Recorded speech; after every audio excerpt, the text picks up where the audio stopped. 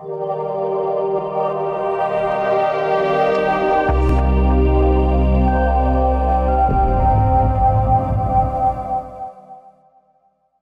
back to the paint department, and this time we're talking about prepping for painting.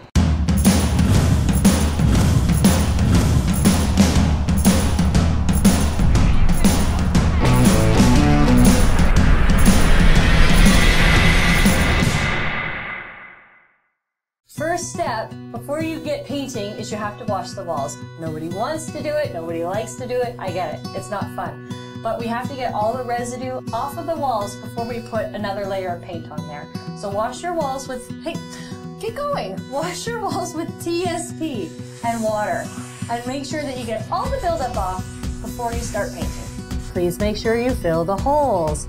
Any nail holes, any imperfections, you want to make sure that you fill it beforehand using a scraper and some drywall filler and some sandpaper to make sure that this is even off so you've got a good painting surface.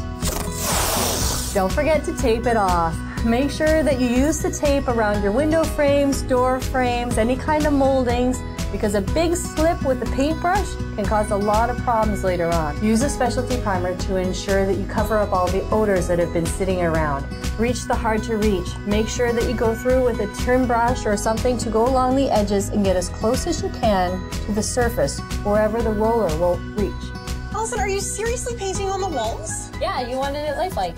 Not that lifelike. Don't paint on the walls.